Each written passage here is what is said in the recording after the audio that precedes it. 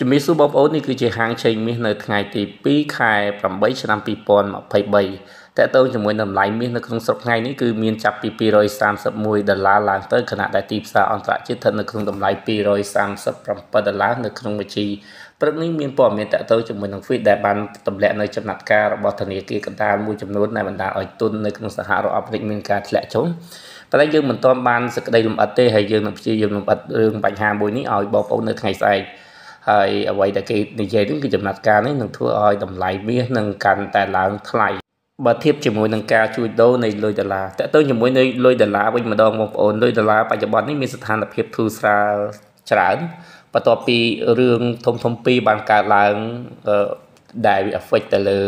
ប្រាក់ដុល្លារទីមួយតើទៅជាមួយនឹងរូបិយប័ណ្ណថ្មីរបស់ខាង BRICS បានបរាជ័យហើយយើងអាចនិយាយថាបរាជ័យក៏បានដែរយើងឃើញប្រទេសឥណ្ឌាបានងាកចេញពីចិនទៅសហរដ្ឋអាមេរិកបន្តិចហើយការកំណត់នៃគោលនយោបាយនៃការបង្កើតរូបិយប័ណ្ណថ្មីនោះការប្រជុំជុំឬការប្រកាសហ្នឹងគឺត្រូវបានលើកពេលតែបញ្ជាក់នៅបញ្ហាឬក៏សញ្ញាមួយអវិជ្ជមានរឿងទី2តើទៅជាមួយនឹងសេដ្ឋកិច្ចរបស់ប្រទេសចិនដែលកំពុងតែប្រកួតប្រជែងក្នុងរូបិយប័ណ្ណ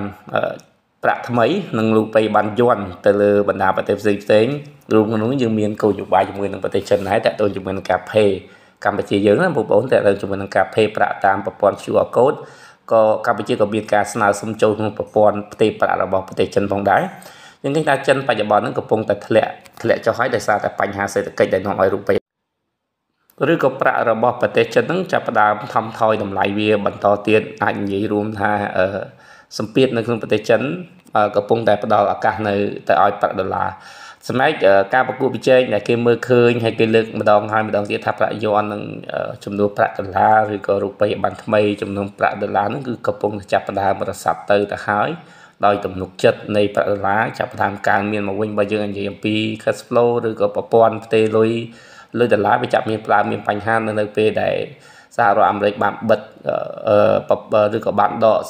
ប្រទេសរុស្ស៊ីចេញពីប្រព័ន្ធវេលុយតែប៉ុណ្ណោះដែលធ្វើឲ្យប្រទេសមួយចំនួនងាកចេញពីសហរដ្ឋអាមេរិកប៉ុន្តែមើលទៅបច្ចុប្បន្នបើសិនជាគិតទៅលើស្ថានភាពសេដ្ឋកិច្ចរបស់ប្រទេសអាមេរិកដែលកំពុងតែប្រសើរឡើងមកវិញច្រើនជាងប្រទេសនៅបណ្ដាប្រទេសអឺរ៉ុបនោះគឺកំពុងតែអាចបង្ហាញពីសញ្ញាណនៃប្រាក់ដុល្លារដែលហៅថារដូវកាល greenback ហ្នឹងអាចត្រឡប់មកវិញតែយ៉ាងណាយើងអត់ទាន់ដឹងទេបើក្នុងអាទិត្យនេះតើទៅជាមួយនឹងរបាយការណ៍ Non-Farm Payroll មានការប្រសើរដូចខ្ញុំបញ្ជាក់អញ្ចឹងគឺមាននឹងធ្លាក់ទៀតប៉ុន្តែព្រឹកមិញគេនិយាយអំពីចំណាត់ការ fit តែខ្ញុំអត់ទាន់បានមើលព័ត៌មានពេញលេញខ្ញុំនឹងជំរាបដែលជាទូទៅយើងឃើញអ្នកវិភាគមួយចំនួននៅក្នុងស្រុកខ្មែរពិសេសតើទៅជាមួយនឹងការវិតម្លៃនៃ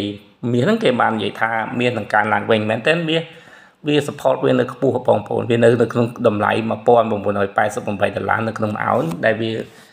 ងាយនឹងឡើងតម្លៃមកវិញអញ្ចឹង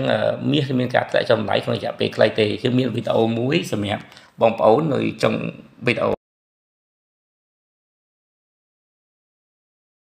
Strong US dollar rally combined with efforts in China and elsewhere to decouple from dependence on the greenback has put the dollar's status as the world's reserve currency in question again. While there may be discussions on the need for a new global reserve currency, a transition away from the dollar involves significant challenges and risks. The stability, confidence, and economic dominance associated with the dollar are truly unmatched at this point in history.